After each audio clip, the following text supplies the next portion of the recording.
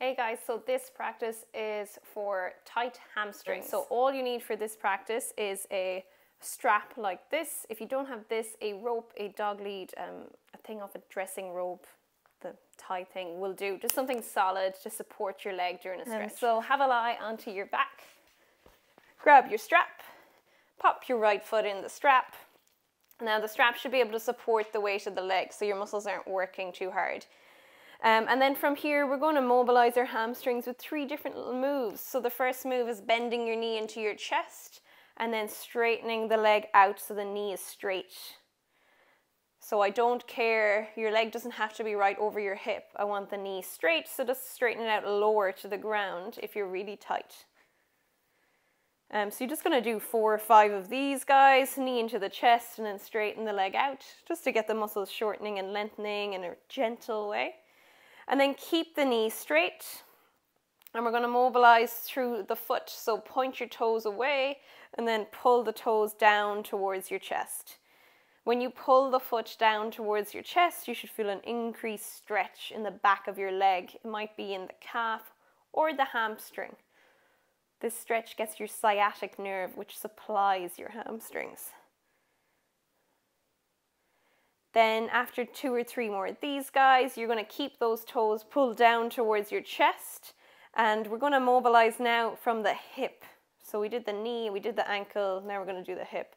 So imagine your heel, it's like a top of a pen, and think about drawing a smiley face with that heel. So it goes down, up, and across, and you will get a real strong stretch at the end of that movement.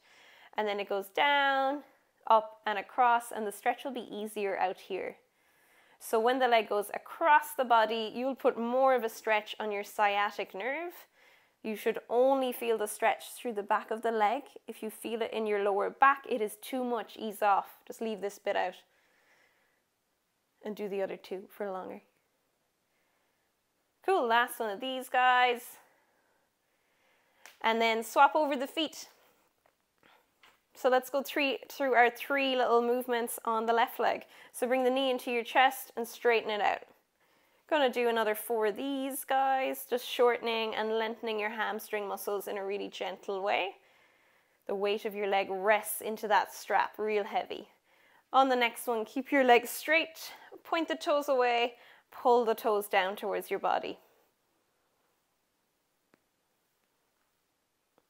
And you're just going to do 2 or 3 more of these. When you pull that foot down, you should get a good stretch through the back of the leg into the calf and the hamstring.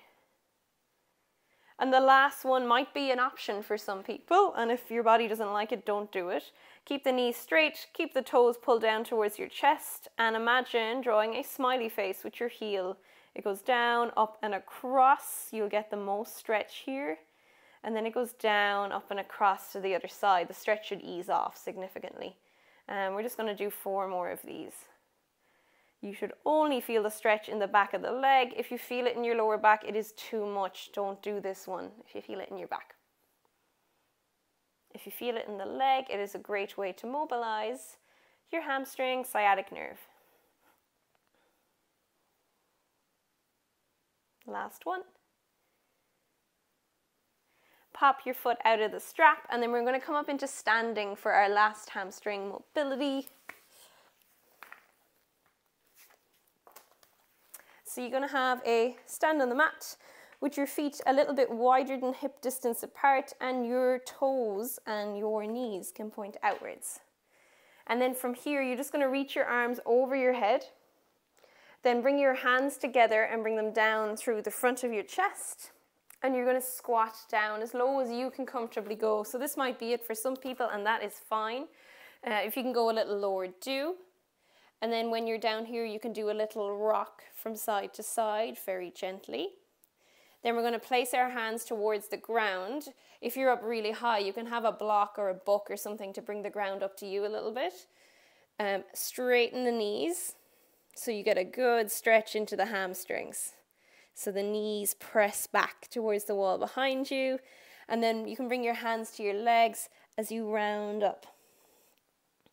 Stand really tall, palms face forward. Then reach your arms overhead again. Hands come down to the center of your chest, elbows are kind of poking out to the side, lower down into your deep squat. Have a little rock from side to side. Hands go towards the ground.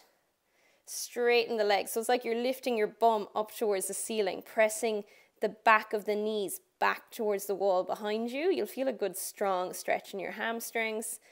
Then bring the hands to the thighs. Come all the way up. Palms face forward, stand tall, and we'll just do one more. Arms overhead, fold. So you folded the hips, the knees, the ankles. And if you've got a limitation in one of those joints, this might be a little bit hard. So just go back to that exercise on the floor. You'll feel a nice strong stretch in the hamstrings here. When you lift the hips up, press the knees back. And then hands to the thighs and come all the way up. Reaching the arms overhead.